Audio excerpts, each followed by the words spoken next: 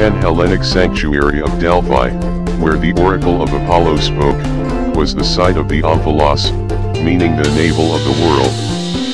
Blending harmoniously with the superb landscape, and charged with sacred meaning, Delphi in the 6th century BC was indeed the religious center, and symbol of unity of the ancient Greek world.